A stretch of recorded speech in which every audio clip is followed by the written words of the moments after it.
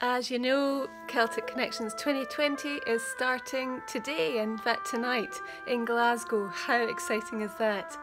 I cannot believe 20 years has gone by since I was commissioned to write by the festival, to write Lammermuir.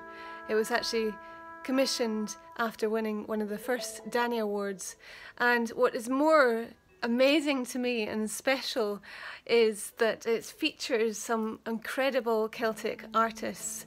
I talked about Jarlath Henderson, the Uilleann Piper, the other day, and today I'm featuring the beautiful singer and viola player Mairi Campbell.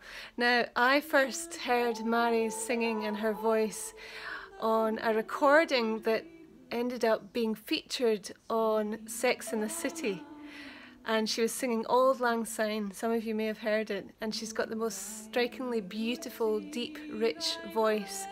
She will be featured in Lammermuir also on the 30th of January at Glasgow's Royal Concert Hall, and that of course is part of Celtic Connections. Tickets are still on sale, so do come and check her out.